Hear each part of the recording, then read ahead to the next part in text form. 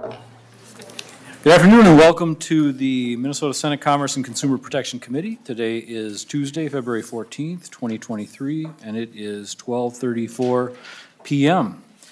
A quorum is present.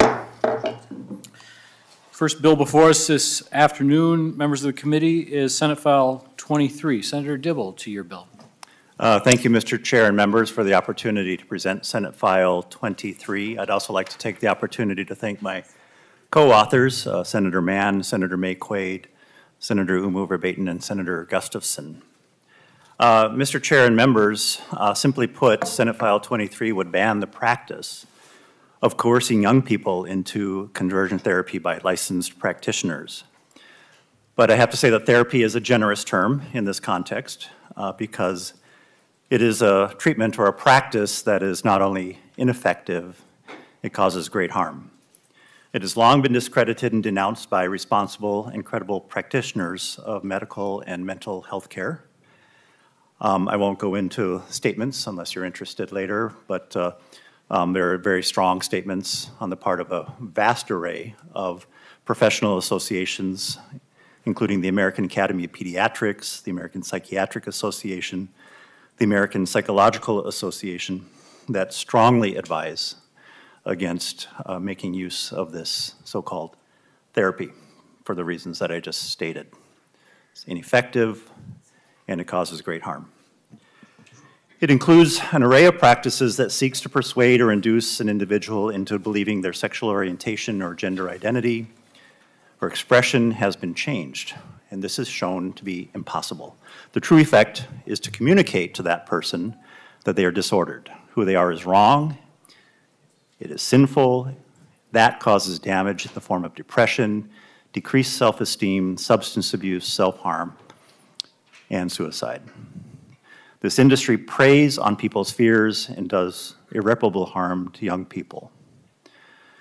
What brings Senate File 23 to this committee is because it would also prevent parents and others from being misled and deceived by the agents of the conversion therapy industry, so that it would prevent false representations, misrepresentation, and deceptive trade practices and the like. So to be clear, Mr. Chair, the bill does not reach into religious practice or belief or any practice or form of prayer in that realm. The restrictions apply only to paid professional services and those who would advertise the agents of those services. Mr. Chair and members, 20 states, Washington, D.C., Puerto Rico, and 75 cities, including a number of them here in Minnesota, have taken this step to protect their young people. In July of 2021, Governor Walz signed an executive order in an attempt to curtail the practice, but as we know, executive orders are limited in their reach and they expire. So, Mr. Chair, the time is long past due when we should be affirming in this state to all people, including LGBTQ people, and let them know they are perfect as they are. Welcome to show up wherever they're wanted, wherever they are needed, as good, as fully human, and to bring the entirety of their talents to every endeavor. We would all be richer for that. So, Mr. Chair, I'm happy to respond to questions at this point, or we have a few folks who would like to testify on the bill. Thank you, Senator Dibble. I think it would be good to call forth your testifiers. Great. So, I don't have the list, so I'll let them figure out who comes up in what order. We'll start with Kat Rohn.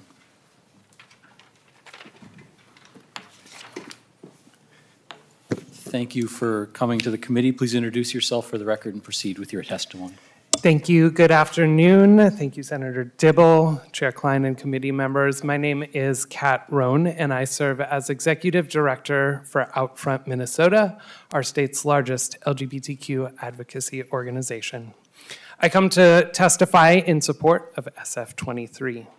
It is critical that when Minnesotans seek support from counselors, therapists, and practitioners, we can be assured that we will receive competent, effective, evidence-based care.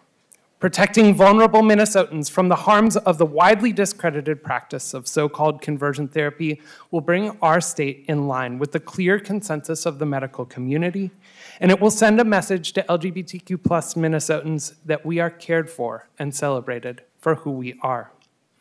There is real cost to not addressing these harmful practices. Youth subjected to conversion therapy experience lifelong impacts on their mental health and are at increased risks for suicide and substance abuse. These have significant economic implications for individuals in our state, and I have heard countless experiences from survivors that express the deep and lasting harm of these practices on individual lives.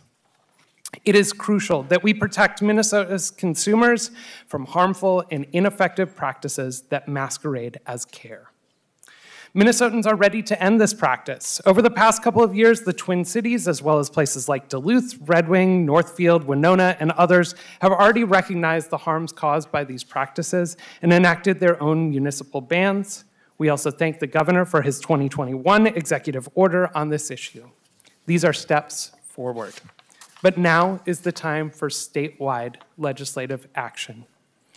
I consider myself fortunate to have been embraced and affirmed by my family and my community in my personal journey. It's allowed me to thrive as a person, as a parent, as a professional, and that is an experience that I want for every member of our state's LGBTQ+ community. This is one more step towards that reality. To our state's LGBTQ youth, know that you are perfect just the way you are. Let's take this important step to protect youth and vulnerable adults from these harmful practices. I urge you to advance this bill. Thank you. Well, thank you for your testimony. Next will be Representative Hunter Cantrell.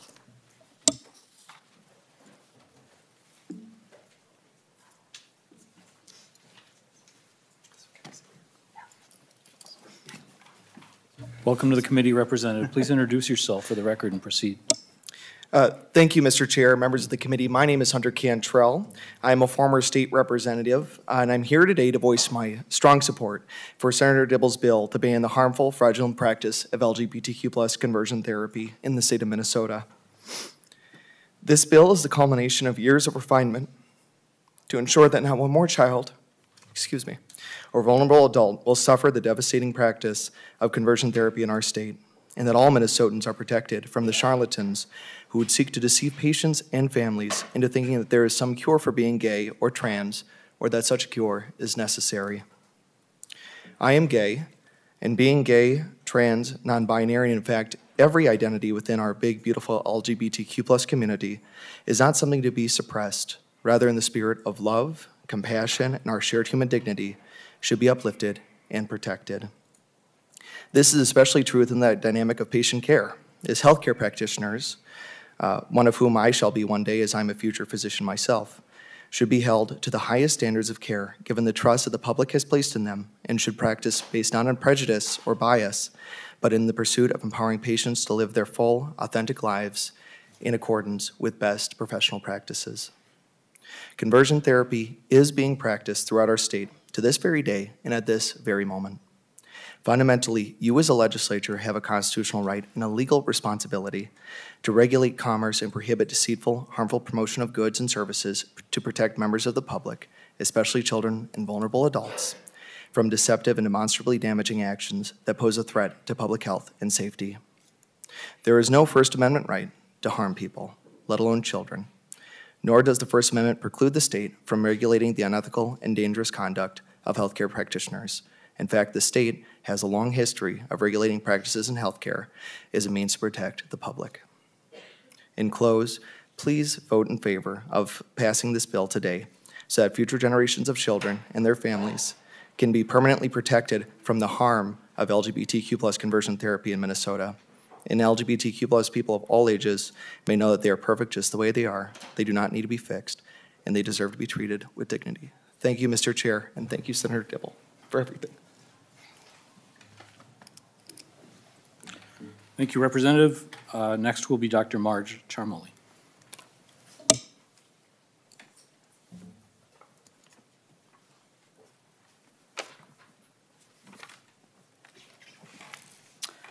Hello, Chairperson Klein and members of the committee. My name is Dr. Margaret Charmley.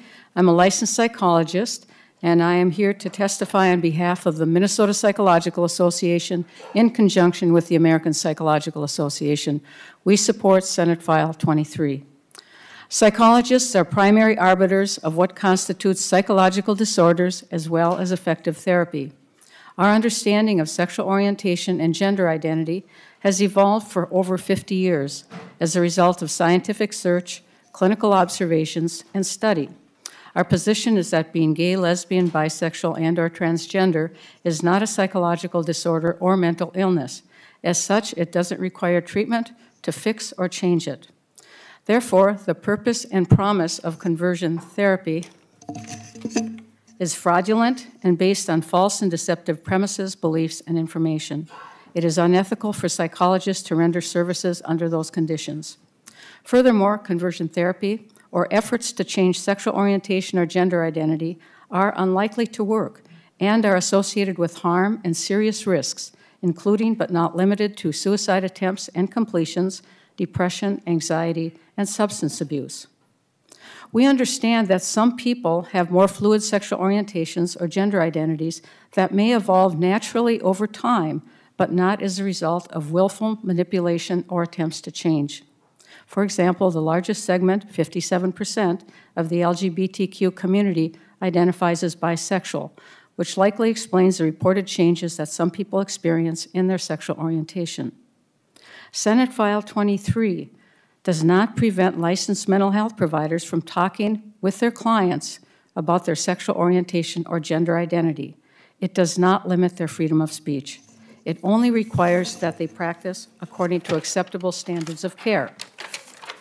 For those who may experience distress about their identities, that includes helping them explore their options, understand the stress of being part of a marginalized and stigmatized group, develop positive coping skills, nurture resilience, seek social support, and get accurate information about sexual orientation and gender identity. These approaches have been shown to be effective, evidence-based practices that are associated with positive outcomes in therapy. Thank you very much for your time, and thank you, Senator Dibble. Thank you, Doctor.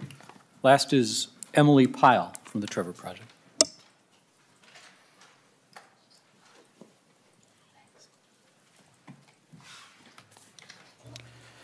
Please introduce yourself for the record and proceed. Good afternoon. My name is Emily Pyle, and I'm here today testifying on behalf of the Trevor Project, the world's largest suicide prevention and crisis intervention organization for LGBTQ youth. In Minnesota, we served over 3,900 contacts last year, which we estimate is just a portion of about 32,000 LGBTQ youth in Minnesota who seriously consider suicide. To further our mission of ending LGBTQ youth suicide, Trevor is dedicated to seeing the end of practices commonly referred to as conversion therapy.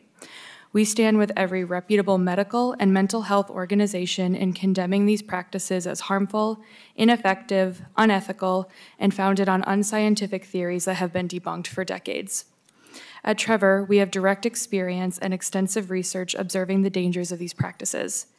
In our 2022 national survey, which reflects responses from more than 30,000 LGBTQ young people, we found that 6% reported experiencing conversion therapy and another 11% reported being threatened with it. Those youth who either experienced or were threatened with conversion therapy were more than twice as likely to report a suicide attempt in the past year. Our counselors don't ask about conversion therapy directly when a youth calls us in crisis, but in the last year, 1,300 contacts from more than 600 cities across the U.S. raised the topic themselves. And finally, these practices also have drastic financial impacts on families and our country. In 2022, a peer-reviewed journal of the American Medical Association used health economics to find the annual direct cost of conversion therapy in the U.S. to be $650 million. Worse, the indirect costs associated with conversion therapy, like treating depression, suicide attempts, etc., totals more than $8 billion. Thank you so much for taking up this important issue and acting to protect young people from these dangerous practices. Thank you for your testimony. Are there any members of the public who would like to testify on Senate File 23? Seeing none, we'll go now to member questions and comments. And members of the committee, This bill has already passed through the Health and Human Services Committee. It will go from here to the Senate floor. The area of the bill that requires our attention is Section 3, which deals with advertising. Are there any questions or comments from the committee members? Senator Rasmussen. Thank you, Mr. Chair, and thank you, Senator Dibble. I have a question for the bill author that relates specifically to Section 3 here in the bill. I've seen other conversion therapy laws that have passed throughout the country, but this feature where it is going beyond regulating healthcare professionals and how they can engage in their relationships with patients and the types of therapy that they can offer. This I couldn't find another analog to in terms of other states that have put a ban on advertising and sales, could include books or other type of material. And so my question, Mr. Chair, for the bill author, is there any other state that has adopted this into law? Senator Dibble. Thank you, Mr. Chair. Senator Rasmussen, I'm not familiar with all of the laws. But to answer your question, I'm not familiar with any other state that has this kind of thing. Specifically, I do believe there are some regulations around misrepresentation of the efficacy of conversion therapy and false statements about what is and isn't a mental disease or disorder or illness, et cetera. Senator Rasmussen. Thank you, Mr. Chair, and thank you, Senator Dibble. A follow-up question on that. You know, when I read through this language, I mean, if Amazon or a local Minnesota bookstore were to publish a book that had a certain point of view, whether that was on gender identity or sexual orientation, could you see this language preventing the sale of such a book in Minnesota if it was deemed to be promoting conversion therapy as defined in your bill? Senator Dibble. Thank you, Mr. Chair. Thank you for the question, Senator Rasmussen. And I believe the answer to your question would be no. The language is, I think, specifically drawn to those who provide conversion therapy and advertise it as as a service for sale and falsely misrepresenting its effectiveness. Senator Rasmussen. Thank you, Mr. Chair, and I appreciate the answer, Senator Dibble. My concern is, when I look at the Section 3, just really frankly comes down to First Amendment right concerns, where when I read on line 216, it says, no person or entity shall, while conducting any trade or commerce. To me, this is reads to be very, very broad language that could potentially be used to discriminate against certain viewpoints that you or I may disagree with, but could still be a part of an individual's First Amendment rights to be able to have a point of view and to have that point of view disseminated.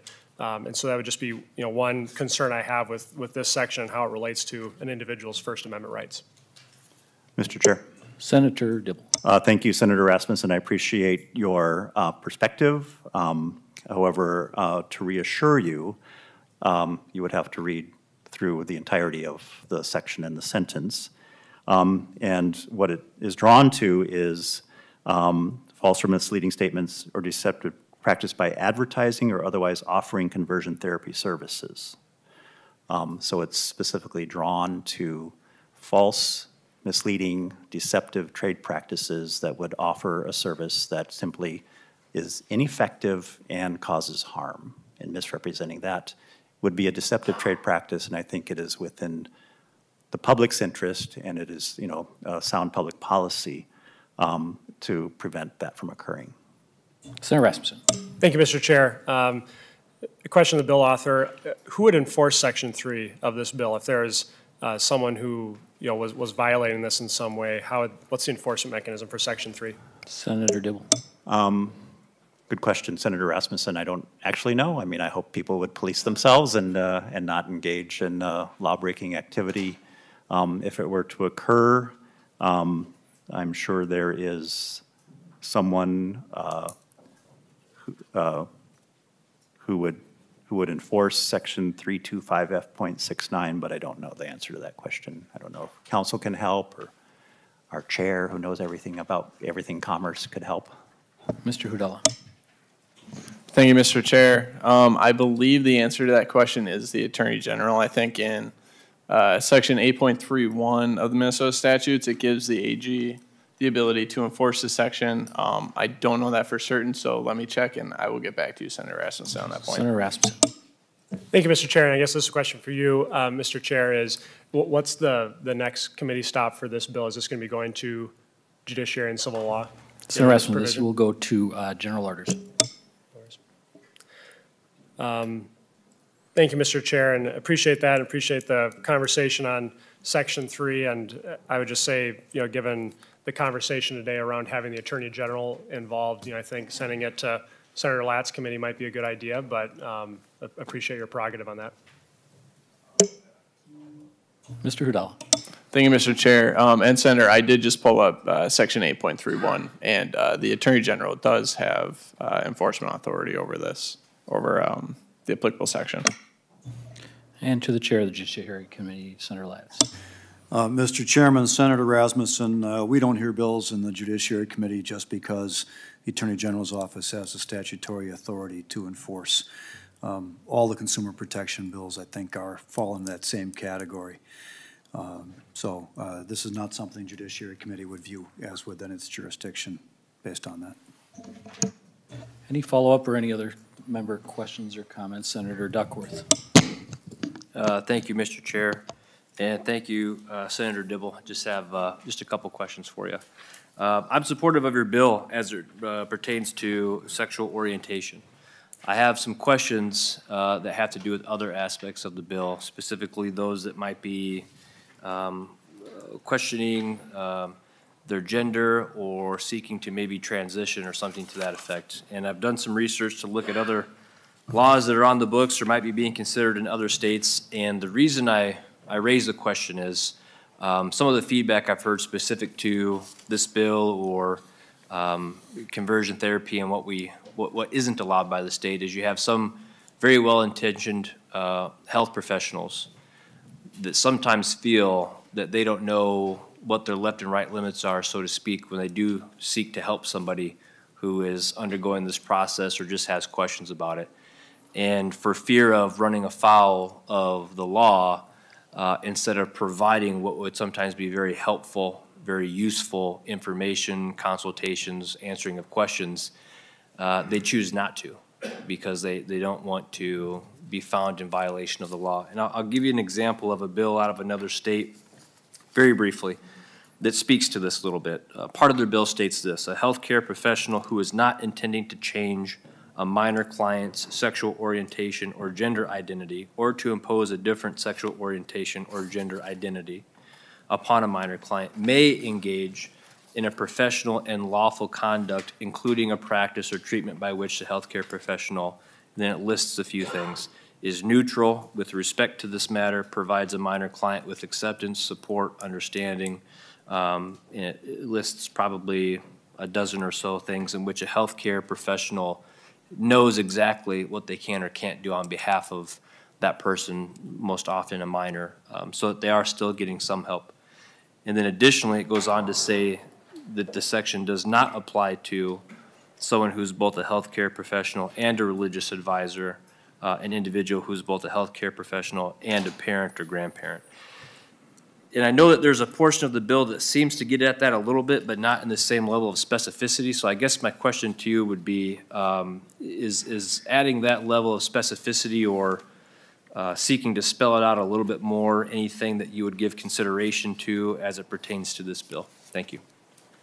Senator Dibble. Thank you, Mr. Chair. Thank you for the question, Senator Duckworth. I mean, I think if you were to read the first paragraph of the bill, I think we say the same thing just in a different way, and I think it's fairly specific. You know, it says that you know, it says what conversion therapy is, and just to be clear, members, you know, conversion therapy is an attempt to change someone's sexual orientation or gender identity or expression. That is a literal impossibility, and that creates great harm, as we heard in testimony from the professionals earlier.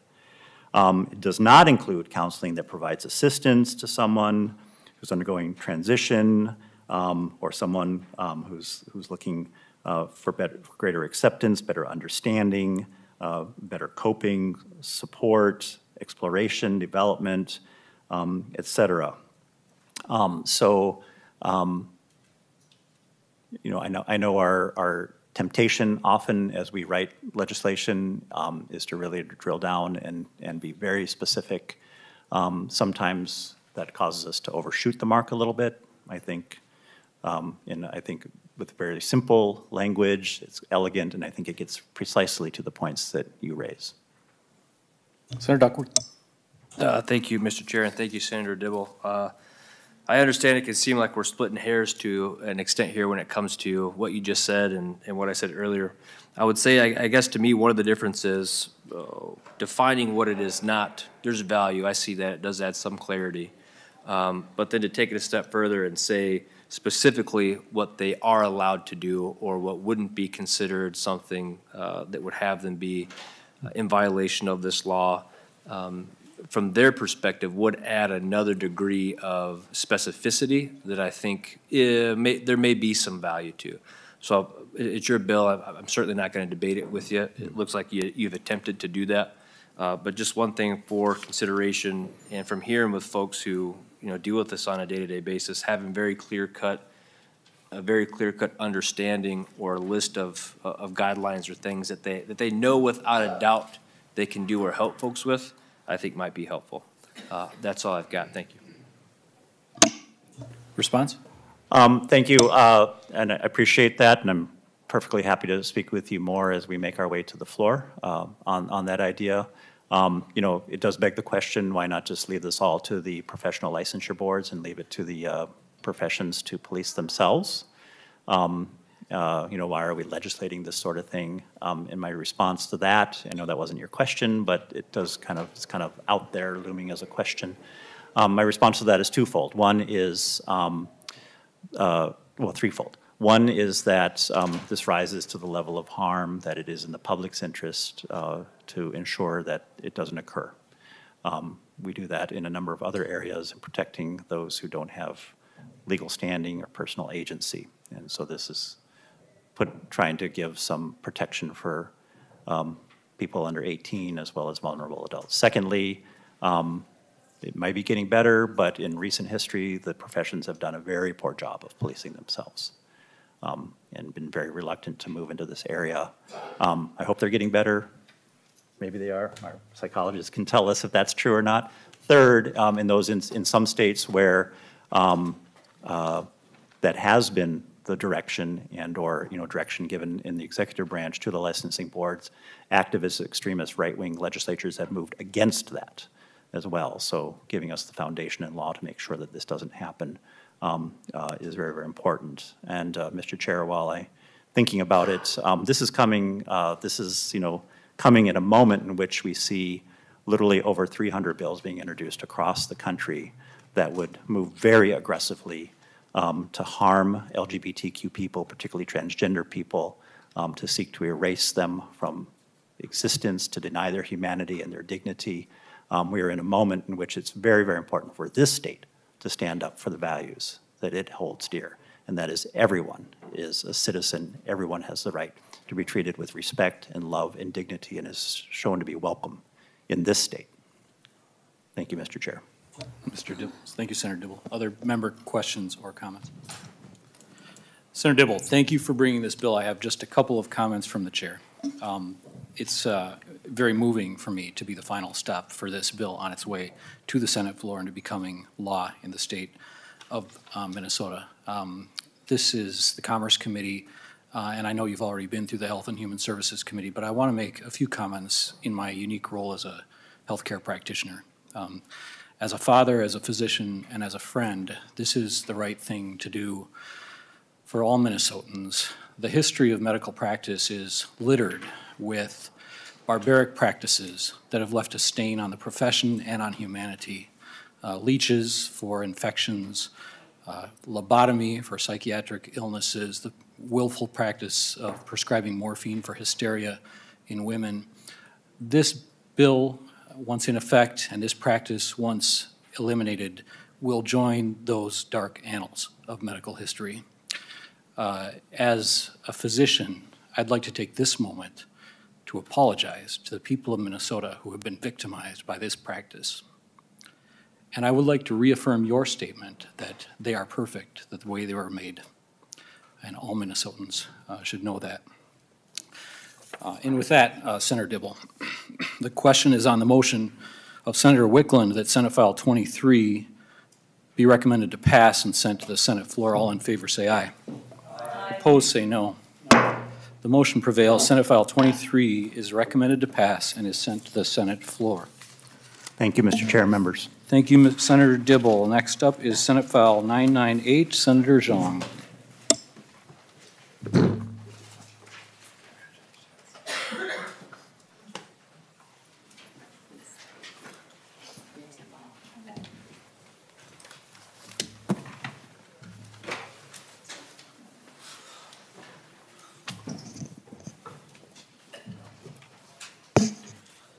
Senator Xiong, welcome to the committee. Your bill is before us. Please speak to the bill. Good afternoon, Chair and members. I have here Senate File 998. It is the Minnesota Student Loan Advocate Bill. I am urging you to support this legislation as I am working with longtime advocates and stakeholders, and I am proud to continue the work of those such as Senator Duckworth and others to help find a solution to the student loan debt crisis here in Minnesota.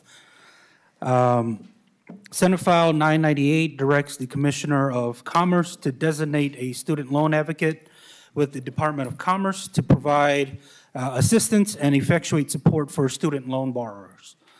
This bill is a critical step towards ensuring that our state's students and recent graduates receive the support and guidance they need to navigate the complex and overwhelming world of student loan debt.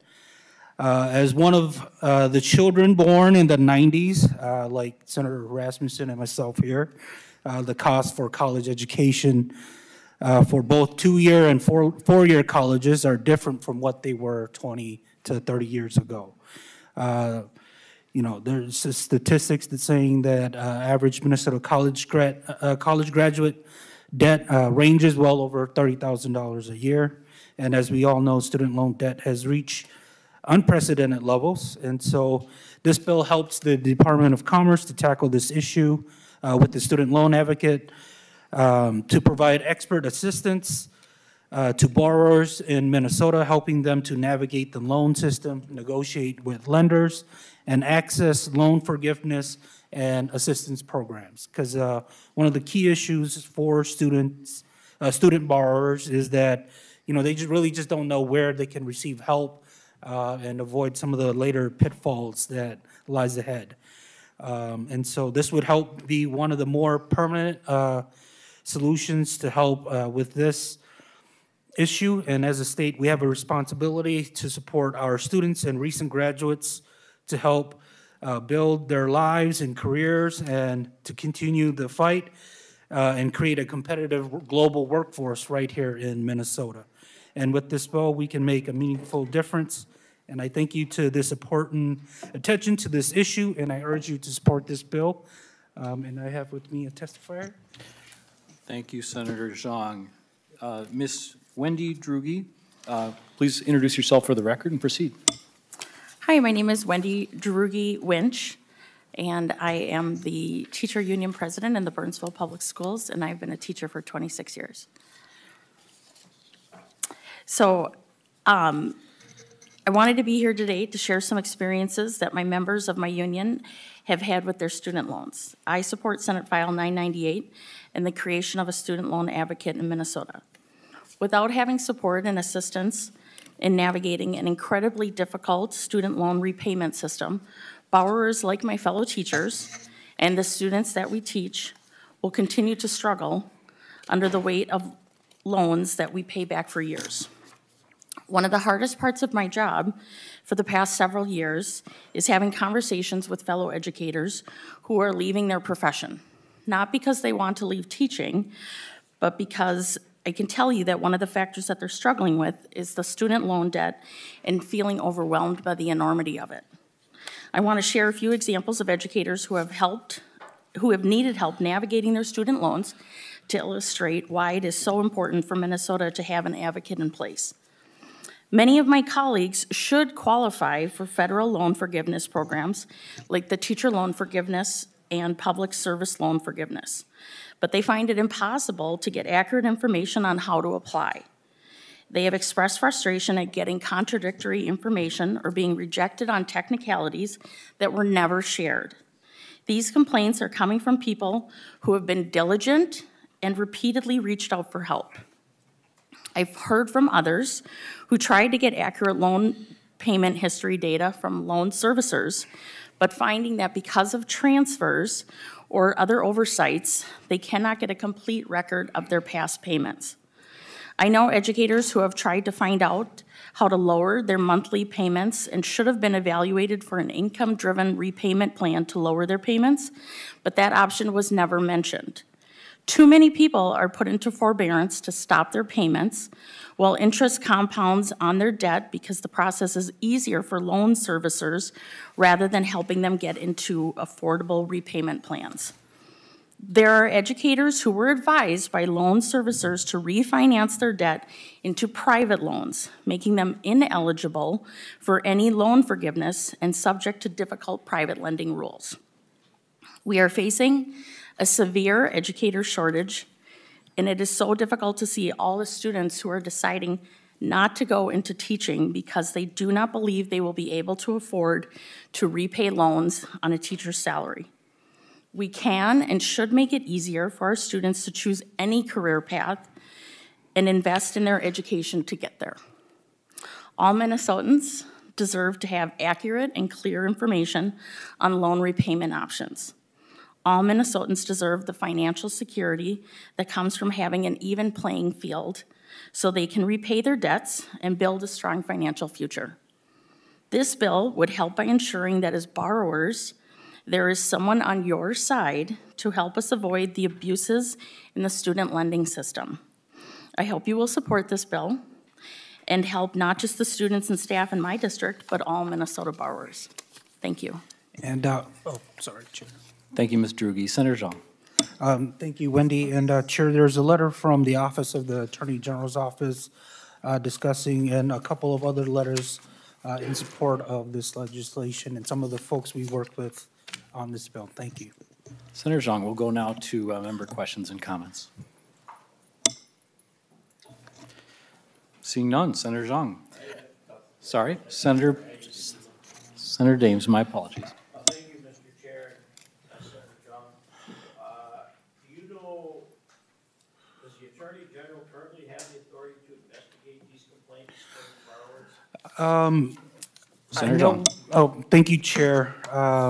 I know that the Office of Higher Education has also been working with the student loan servicing, but other than that, I would think the Attorney General would have authority over this too. Senator Dames. Senator Young, the Office of Higher Education, you just mentioned that you think they do some work in this area. So are we going to be duplicating that? Senator Xiong. Chair Klein, Senator Dames. No, the student loan advocate would be focused more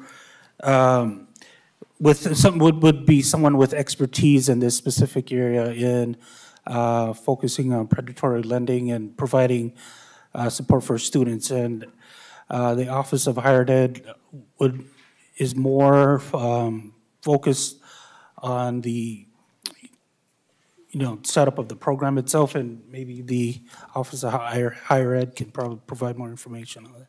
Senator Dames. A follow-up, Mr. Chair. So under this program, you have that under the Department of Commerce, is that correct? Yes. A follow-up, Mr. Senator Dames. And so with that program, then what authority would that person have to resolve these issues and these complaints under the Department of Commerce? Senator Xiong. The student loan advocate in the Department of Commerce, they would Chair. My Chair apologies, Klein, can I yes. interrupt you? Yeah, I believe you may have a friend that can assist you. Oh, yes, Department of Commerce. Mr. Kelly, welcome to the committee. Please introduce yourself for the record and proceed. Thank you, Mr. Chair and members. For the record, I'm John Kelly. I'm the Director of Government Affairs for the Department of Commerce. Currently, under the state law, we have the Student Loan Borrower Bill of Rights. This is an expansion of that to add the ombudsman. But right now, under 58B, the Commerce Department has the enforcement authority around student loan servicers. Our Financial Institutions Division does examinations, and our Enforcement Division would do investigations. Thank you, Senator Dames. Okay, thank you. Any other member questions or comments? Senator Duckworth. Thank you, Mr. Chair. This is for Mr. Kelly. So if it's the department's assessment that even though you have folks that handle and do this currently, that you need to bring on this particular person as well, or how would this person differentiate or allow you guys to do more effectively or to do better what you're currently doing, I guess, is my question. Mr. Kelly. Thank you, Mr. Chair, Senator Duckworth. So the Department of Commerce is not bringing this bill forward, but we have done the fiscal note on this bill. This has always been, at least to my understanding, as long as this has been around at the legislature, part of the Student Loan Borrower Bill of Rights. It was kind of a two-piece there. The first half went, and now they are wanting to add the ombudsman.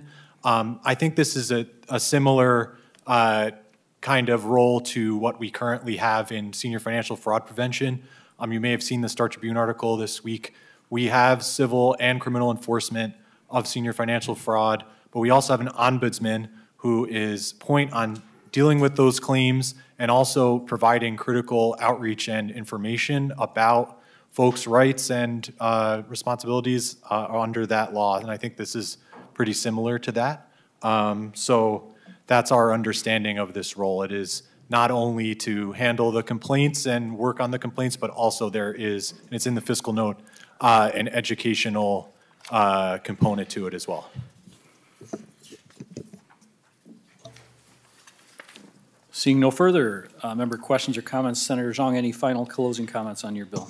No, I appreciate your support, members.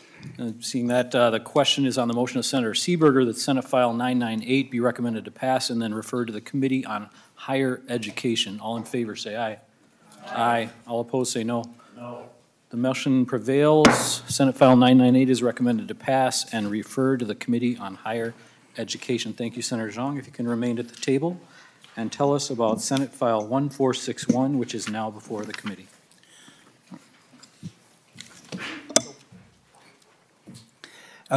Senator Klein, thank you, members.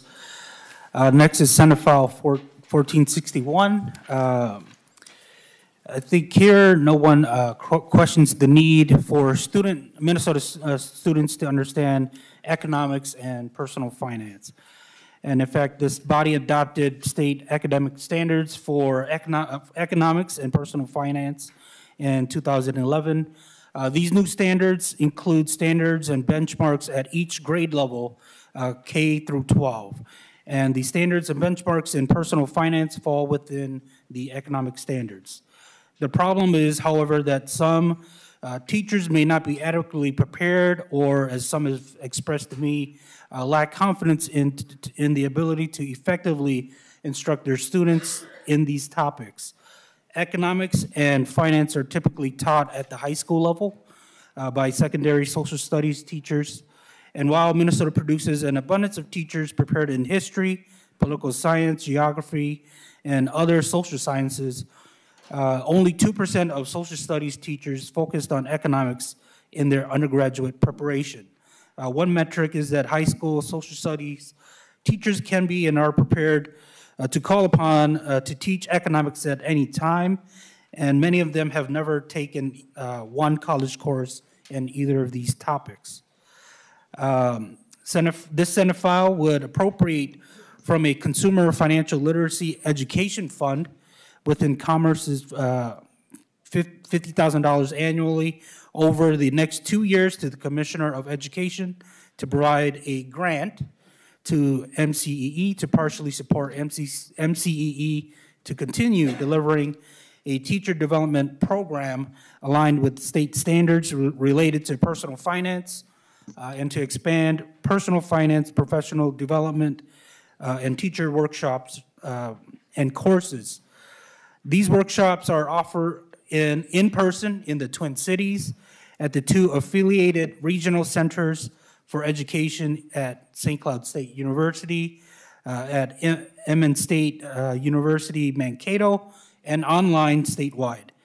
The program includes the training of Master Teacher Corps to serve as instructors and mentors to their fellow K-12 teachers throughout the state. These accomplished teachers train other teachers both in subject matter, content, and in effective classroom implementation of economics and personal finance license. And with me here, Chair, are some testifiers on this bill. Thank you, Senator Xiong. We do have a short list of testifiers, and we will start with Dr. Julie Bunn. Please introduce yourself for the record and proceed. Good afternoon, Chair Klein and members. My name is Julie Bunn. I'm the Executive Director of the Minnesota Council on Economic Education, and I've served in this role since the fall of 2018. Shortly, you'll hear from some of MC's partners in promoting personal financial literacy education in Minnesota, but I want to speak briefly to 3 goals. First, to provide you a brief overview of MC's history and what we do. Secondly, to explain the foundational nature of our organization and what it does in the financial literacy space, and to briefly explain the request before you today and what it's intended to be used for. First of all, on the history. We have existed now for 61 years. We were founded by a coalition of academics, business people, and labor people to improve the financial and economic literacy of all Minnesotans and to make them more literate in this complex world in which they have to cope and thrive. It's a public-private partnership, and from the outset, the Minnesota Council was one of the leading councils in the nation and was for all the decades of existence and did many things that were unique to councils in the country. And other states developed their councils and their work based on the standard and the bar that Minnesota set for the work of these organizations. We leverage resources through a network of state centers for economic education that Senator Xiong referred to, at public and private institutions of higher learning, and through connections with other state councils and centers around the country. MC delivers on this mission by training teachers, and that's 85% of what we do, but we also engage students directly through competitions, capstone experiences, and summer college and financial literacy readiness programs. But among these pathways, teaching the teachers and making sure they understand personal finance concepts and consumer education concepts is our #1 task before us. We target in this work the 1,600 new teachers coming out of our pre-service programs every year that may be asked to teach economics or personal finance as part of their career. In addition to the 25,000, which is almost half of Minnesota teachers that may also be asked to teach one or both of these subjects over the course of the career. Historically, we've trained 500 to 700 teachers a year. During these last 3 years of the pandemic, our numbers actually went way up. They were between 1,200 and over 2,000 teachers per year for now shorter things, webinars, shorter experiences, and virtual experiences, but we're now returning to hybrid and in person as well. We're an organization, we're a medium-mighty entrepreneurial organization. We only have 4 full-time staff. We do our work by mobilizing faculty, affiliated institutions of higher education around the state, a corps of master teachers that we train and that work with us, and also experts on a contract basis as needed to be the instructors and planners for our workshops and programming. We teach these teachers through multiple means in the pre-service programs before they have degrees, at the beginning of their careers when they need multi-day intensive training, and throughout the course of their careers to sharpen their school skills and update their knowledge when new knowledge and new techniques are made available, and also introduce them to special topics. We also have an annual conference that includes the personal finance and gives awards to teachers for demonstrating their skill and their achievements in personal finance education. The request before you today on this special revenue account within the Commerce Department is for just $50,000 a year, a 2-year grant to focus specifically on the personal finance aspects of our activities. We did receive a grant for 2 years ago from this committee, a broader basis for our activities for $150,000 a year. We're just asking this year for this narrow work on our personal finance portion of our programming that really addresses the consumer education piece of what we do. In terms of the 2-year grant that we're still under the 2nd year of, we are reporting to the state, to the Commissioner of Education, twice a year on that grant, midterm and end of year. And just yesterday, the chair and the minority lead were delivered to their offices the report from the end of last year on that grant, but it's available to any of you digitally at any time upon request. So that work continues this year, and we've had great success over this last year in advancing our programming.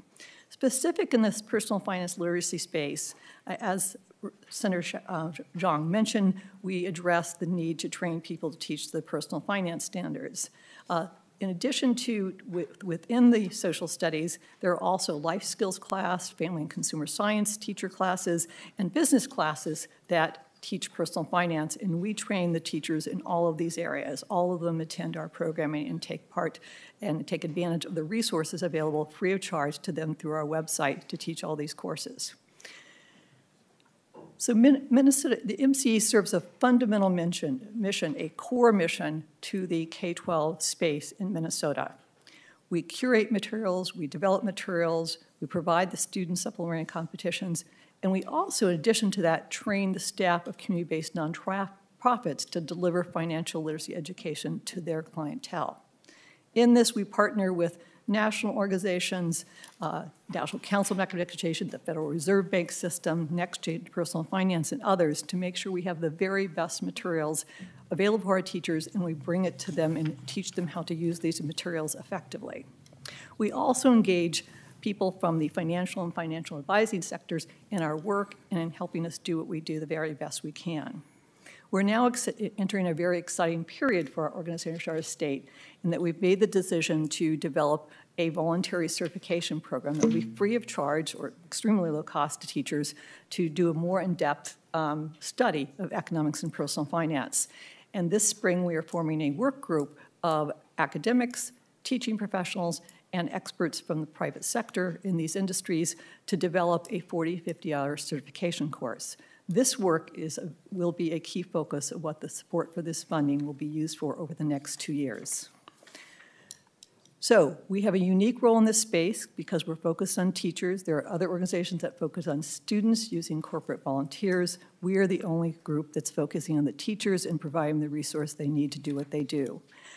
We appreciate your support of this effort. We ask that you support this initiative, and we'll be glad to take any questions from you and us, and following will be some of our supporters. In your packet, there's further information, including more testimony from students and teachers related to our programming, and additional information, and also my contact information. Thank you for your consideration. Thank you, Dr. Bunning. Could we have both Mr. Rettelsheimer and Dr. Hybert come to the table? And Mr. Rettelsheimer, you can proceed. Introduce yourself for the record and proceed with your testimony. Dear members of the Senate Commerce Committee, my name is James Rettelsheimer, and I'm an economics teacher at Armstrong High School in Plymouth, the author of Barron's AP Economics Review textbook, and a master teacher with the Minnesota Council of Economic Education. I'm here today to urge your support for the MCE by providing funding for their exceptional teacher training and offerings in personal finance. When I began teaching 20 years ago, the MCE was the first people I reached out to give me the training, and it was invaluable in helping me navigate my first years of teaching. I'm proud today to be a MCE master teacher who is, which I never thought I would be at the time when I started 20 years ago, but it's great to work with an outstanding group of master teachers to help the next generation of teachers provide this valuable education in teaching personal finance. The MCE provides exceptional training and guidance for teachers in a variety of ways, from one-hour webinars, multi-day workshops, covering everything from core materials to special and current hot topics such as a webinar I did on understanding Bitcoin and cryptocurrency.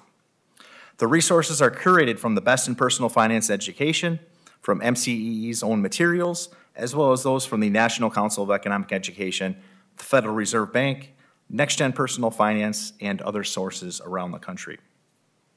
This ensures that teachers receive the most up-to-date and comprehensive training available. As we know, many new teachers lack the necessary training to teach personal finance effectively. This is where MCEE comes in. They provide these teachers with the tools they need to inspire their students to become financially literate, make informed decisions about their finances, and prepare for college and career. MCEE's teacher training offerings are a critical resource for our state's education system. Providing funding for the MCEE means supporting the growth of our state's economy, preparing our students for success. It's an investment in our state's future that will pay dividends for years to come. In conclusion, I urge you to support the funding for the Minnesota Council on Economic Education. The resources and training they offer are critical to ensuring that our students receive the education and economic and financial literacy they need to succeed. Thank you for your time and consideration. Well, thank you, Mr. Rettelsheimer. Dr. Hybert, please introduce yourself for the record and proceed. Thank you, Senator Klein, and it's actually Hebert, but that's okay. No worries. I'm Dan Hebert, and I am the CFP Certified Financial Planner, Program Director at Minnesota State Mankato. We have a CFP board certified program that provides the education requirements for students to achieve their CFP designation. Right now we have about 138 students in that program. So we're training those students to become financial planners out in the field in the profession. We're one of the largest in the country. We started in 1997, so we were one of the first to get started. And we also urge you to support the MCEE as well. They provide a tremendous resource to high school students, some of the work that James does and others. How we support the program for the MCEE is really in two ways. One is that, as Julie mentioned, there is a personal finance decathlon competition. That's a statewide high school competition for schools to come in and compete. And our students here at Minnesota State Mankato in the program develop those cases. So they go to work, they develop those cases, they help students, again, just improve their skills from financial education and literacy. And once the competition starts, our students also serve as judges. So they will provide critiques and evaluations, and again, just really kind of furthers that relationship between our college and the high school students. They give great feedback, our students do, and they're really impressed too. If you ever want to see some great competitions by some really talented high school kids, make sure you check it out. It's just a fantastic competition. We also have, as Julie mentioned, a MCEE regional chapter at Minnesota State. So we also, again, kind of support the MCEE in that way as well. We also look forward to furthering our partnership and relationship with the MCEE by doing maybe some workshops and collaborating along those lines. Thank you. Thank you, Dr. Hebert, and apologies for the mispronunciation. That's okay. I have a call first. I appreciate your testimony. As you clear the table, if I could have Mr. Bill Schweitz come to the table. And Ms. Mai Yang, could you please introduce yourself for the record and proceed? Thank you, Senator Klein. My name is Mai Yang, and I'm a certified financial planner, as well as the Director of Diversity, Equity, and Inclusion, and on the board of the Financial Planning Association of Minnesota. My interest in personal finance really started as early as when I was in 8th grade, when I first learned how to balance a checkbook in my math class. And I continued really to build my knowledge from there. Today, I'm a professional working with young physicians and helping them navigate through student loan debt, purchasing their first home, and saving for retirement. Looking back, my education did exactly what it should have. It helped me support wealthy, mostly white Americans.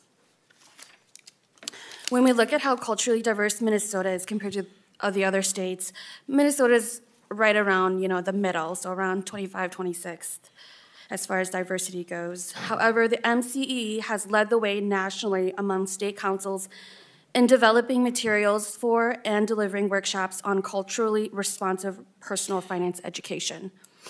I am thankful that I'm able to support my clients today. However, I am embarrassed to say that I have little knowledge and experience helping those in my own community. Now I'm having to make up for it by learning through helping my parents, because they're at that age where they need my assistance and they really don't have access to a financial advisor or other resources.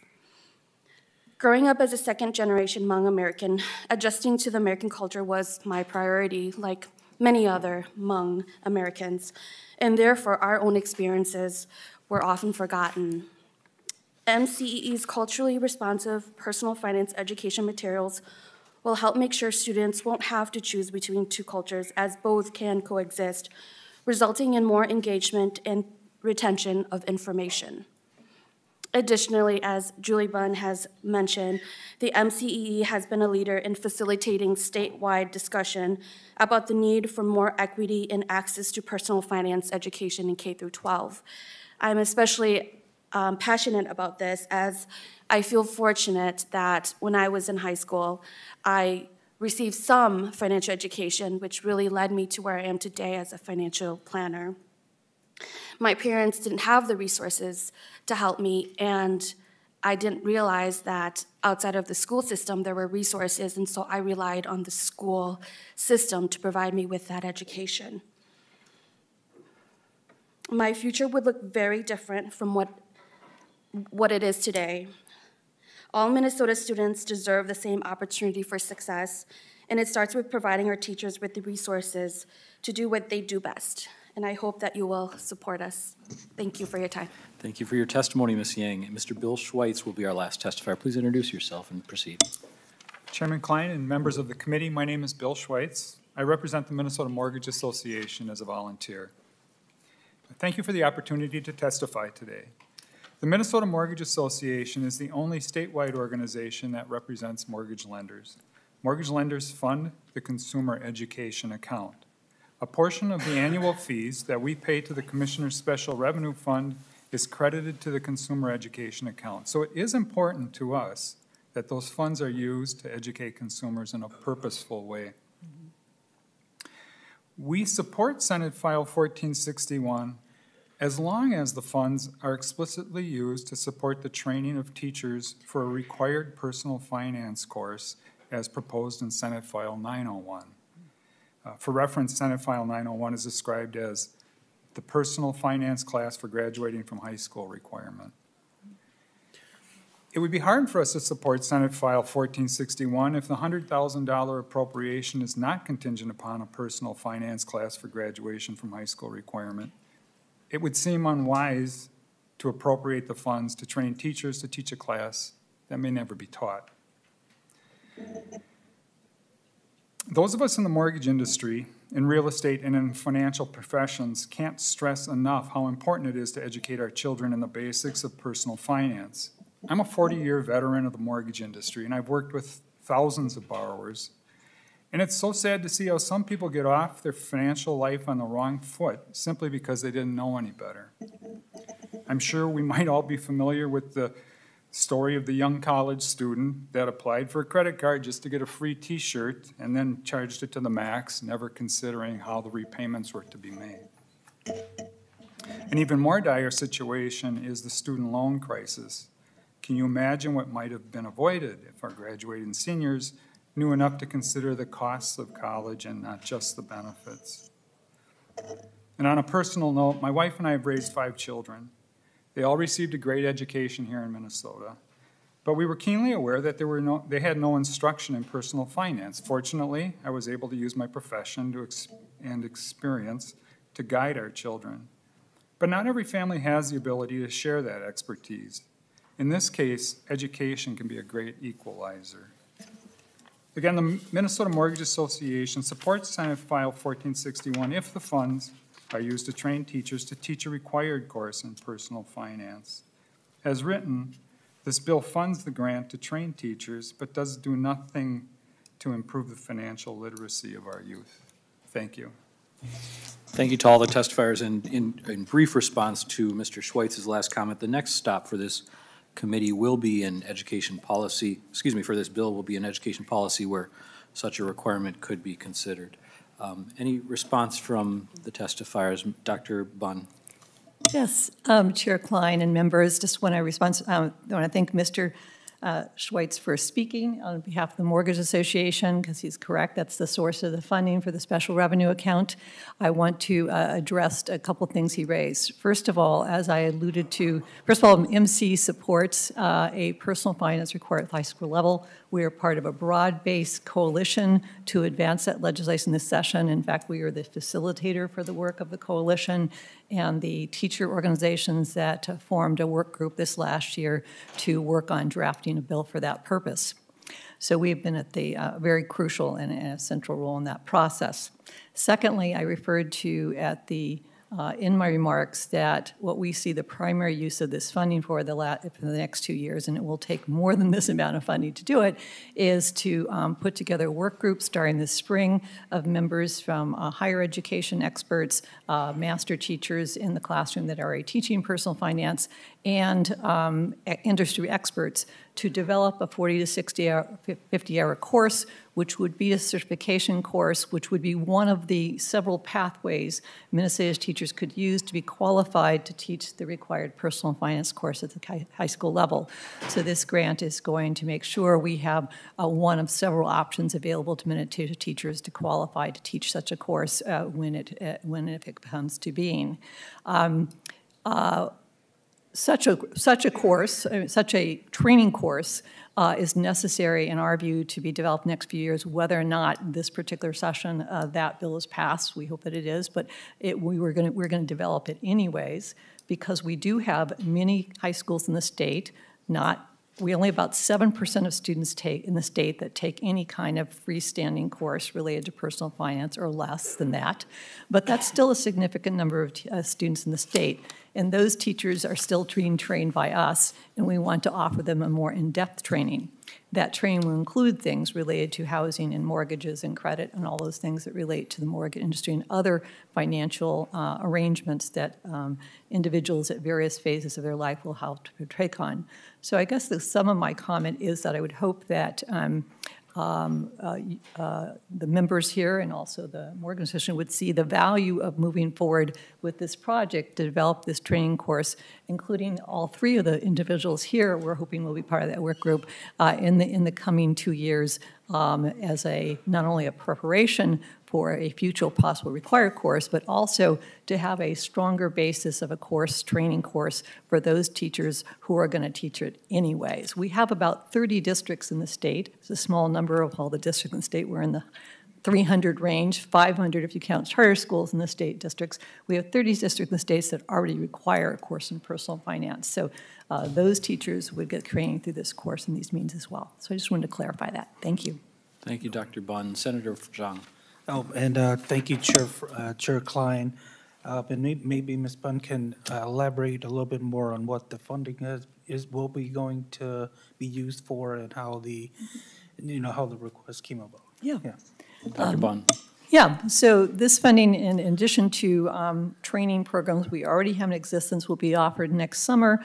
1 to 3 hour to 1 day trainings in personal finance for the next 2 years that we would be doing anyways. As I mentioned, we're forming this work group. The goal of that work group will be to design a $40 course that would align with the national standards for personal finance that were established in 2022 by the National Council of Economic Education and the National Jumpstart Organization. Those are very comprehensive standards for personal finance at the high school level. All the teacher groups we work with over the last 8 months, which include the business teachers, the fact teachers, and the social studies teachers, all looked at many, many different sets of standards for personal finance and agreed that that particular set of standards was by far the best, and our state should adopt it if we have a required course. And we are going to develop this training course to align with those standards so all our teachers have the most comprehensive, highest quality training in this over the next couple of years. We'll go to member questions and comments. Senator Howe. Thank you, Chair Klein. And I guess first I'd like to find out from staff, where does the consumer education account money come from? It's a special revenue fund. Mm-hmm. So where does that money come from to go into that fund? Ms. Greenwald. Sorry about that. Mr. Chair and members, under Minnesota Statute 5810, it looks like residential mortgage fees, residential mortgage originator licenses, $50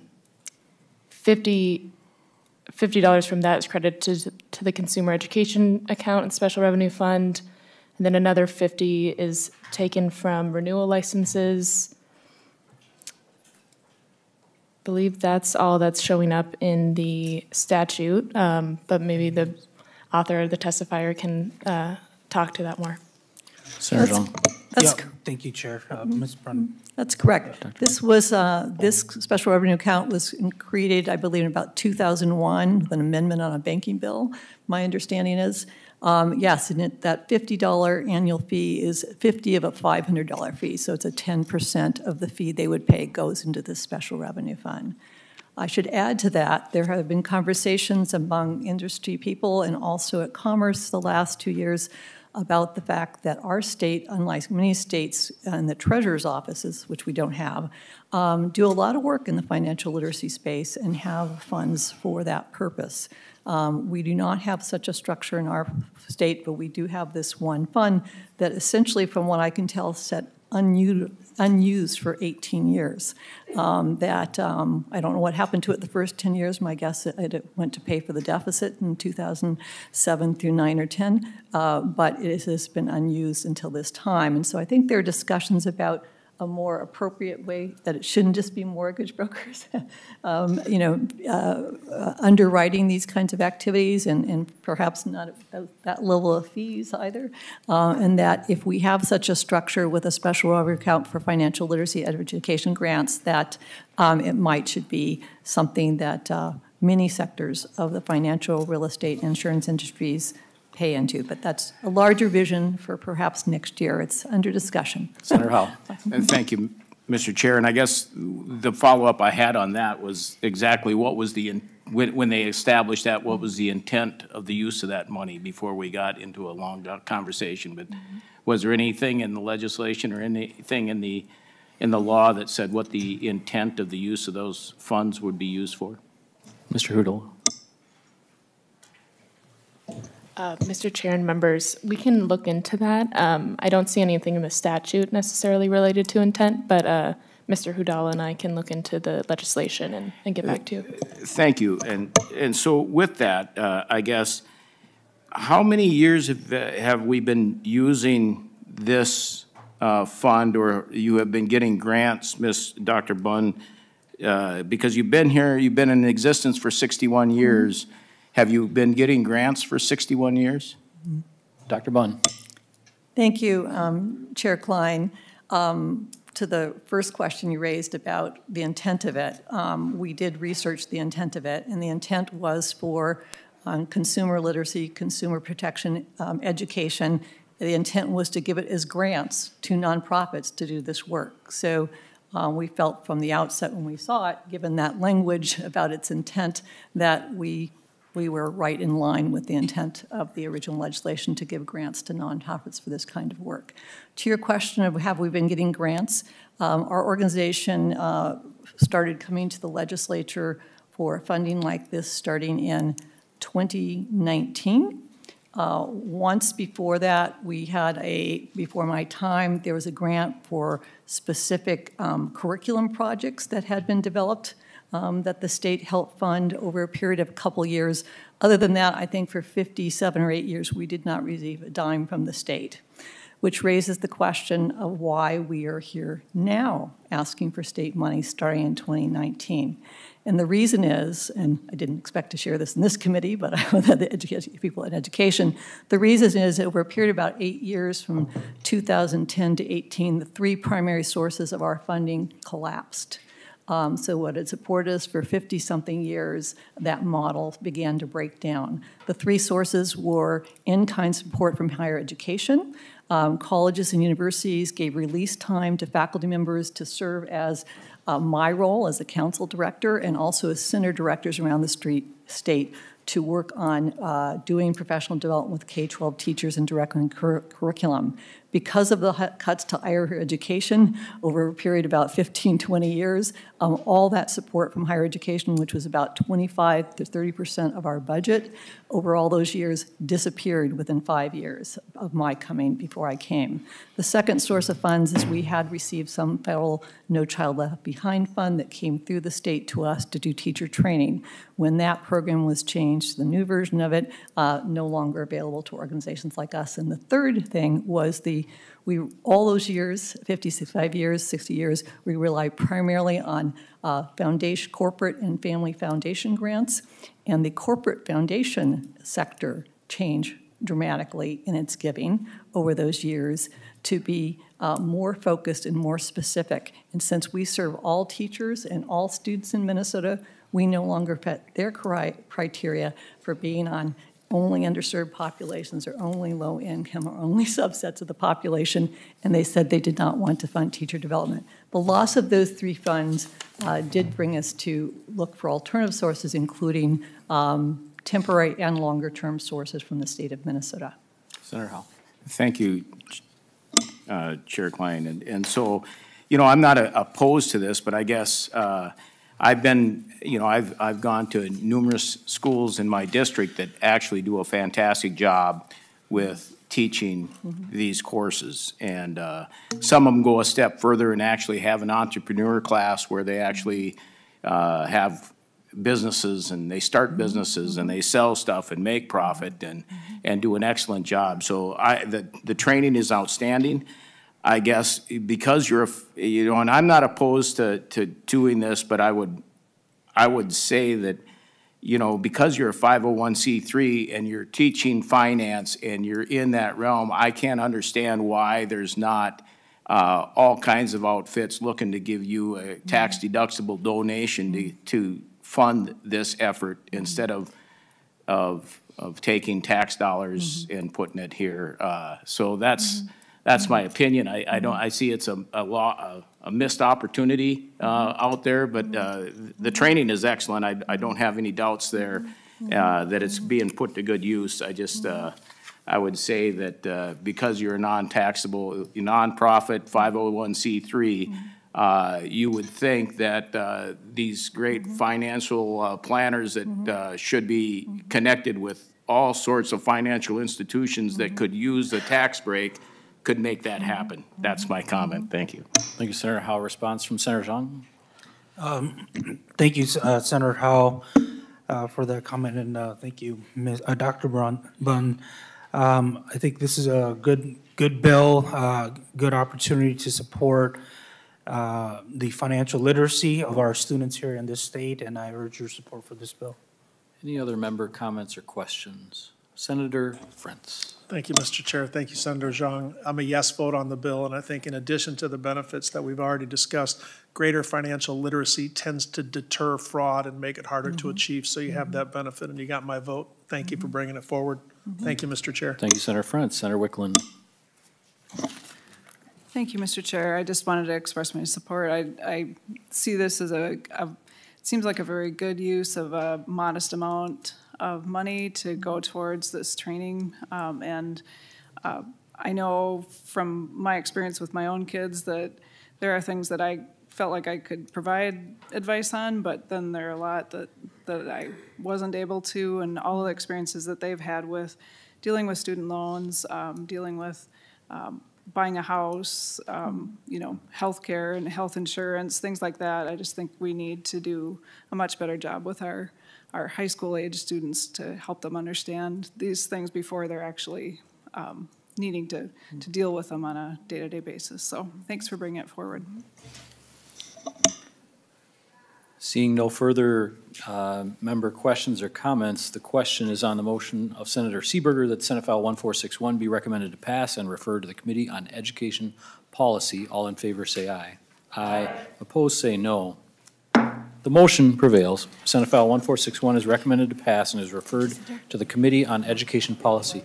Members, the committee is adjourned.